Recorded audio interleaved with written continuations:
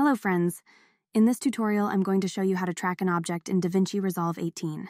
So let's jump right into it.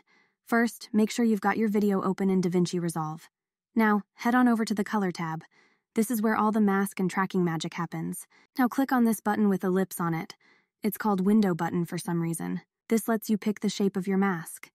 You can go with a rectangle, an ellipse, or even a custom shape if you want to get fancy. Once you've picked your shape, just drag it over the object you're going to track. Try to align it as closely as possible to get the best results. Now, rewind your video to the point where the object first comes in.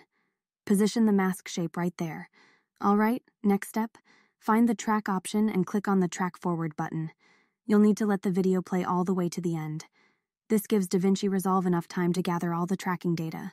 So, you've got your object tracked. Let's add an effect to tracking area. On the right-hand side, you'll find your Nodes tab and your Effects tab. Make sure both are open. Look for the effect you want to use. I'm going to use Blur for this example. Simply drag that effect and drop it onto the node that represents your tracking mask. To see it in action, rewind your video one more time and hit play. And there you have it. The blur effect will now follow your tracked object perfectly. And that's it for today's tutorial, guys. I hope this was helpful, and I'll see you in the next video.